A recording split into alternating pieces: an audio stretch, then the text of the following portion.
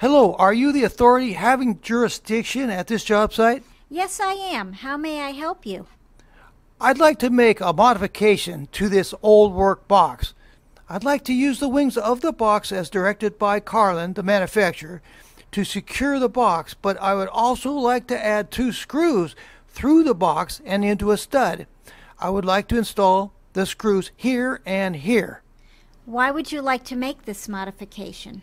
Because I'm going to be installing 2 receptacles into this 2-gang box, and I'm concerned that the box won't stay stable over the years just using the wings of an old work box. So you're proposing to use both the wings of the old work box and 2 screws? Yes. Okay, I'll approve this modification, but I want you to put the screws closer to the top and the bottom of the box, here and here. In this way, your screws will have less chance of contacting your wires. Also, if any threads are showing on your screws, I want you to cover up the threads with silicone caulking. Also, use screws with no sharp edges.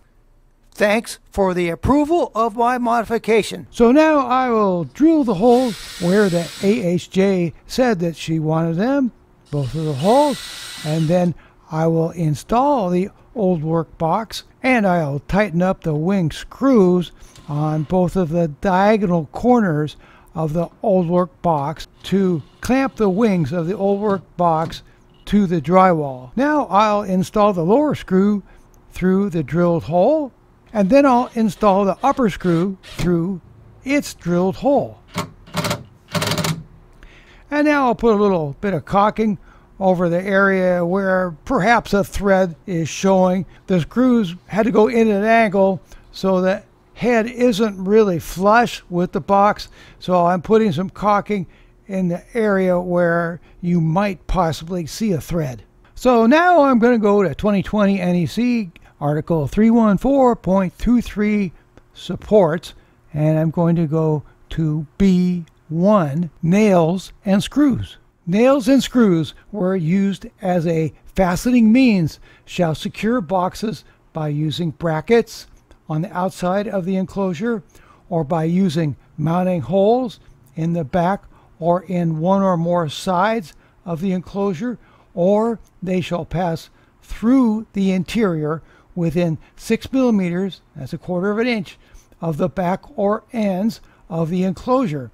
Screws shall not be permitted to pass through the box unless exposed threads in the box are protected using approved means to avoid abrasion of conductor insulation.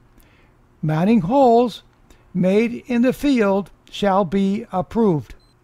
Then when you go to Article 100, Chapter 1 General, you see that approved means acceptable to the authority having jurisdiction.